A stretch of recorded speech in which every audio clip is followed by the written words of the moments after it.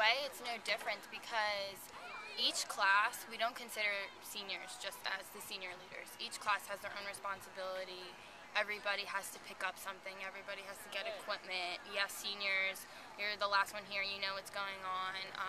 We know the rules. We know what coach expects. But when freshmen come in each class, they know their expectations as being either a freshman, sophomore, junior, senior, and each one of us in a way is a leader. Someone might say to a senior, as myself, pick up this. And as seniors, we're not going to be like, oh, well, I'm a senior, I'm a leader.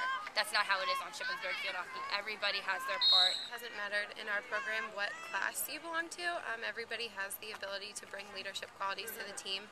But I think one of the biggest differences between being an upperclassman from just being a freshman or a sophomore is the role that you play in being a mom for your teammates, and it's just the little things for us, like making sure that we have all the equipment for practice, or making sure that we have all the stuff that we have for team night, and making sure that everybody has a ride in the rain. And it's just the little odds and ends. We do our best to help coach in every way that we can. But as far as on the field, we all try and encourage each other to bring what we can as a team.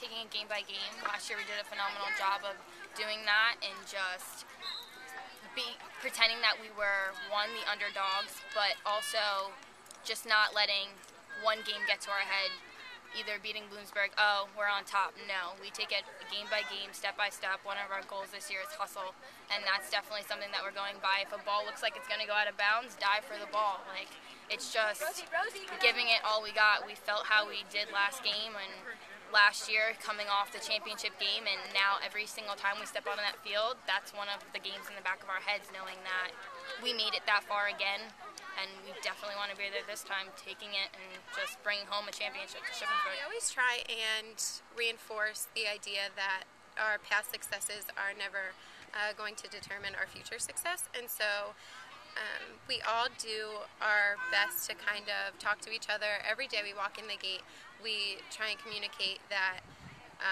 each day is a new day, and we try and bring something new to the field when we come into practice. What's going to make us better? And there's always so many outside influences, and we have new teams joining the league. We have people having injuries. Every other day there's a new injury, and so our team is constantly in flux. I think that always being open to change and always being willing to do what's best for your team, and sometimes sacrificing yourself, putting yourself aside, and your personal goals aside, and always thinking what's best for our team, what's going to get us far today, and just staying each day, taking one day at a time, is going to be our biggest struggle, but it's going to be what lends our success.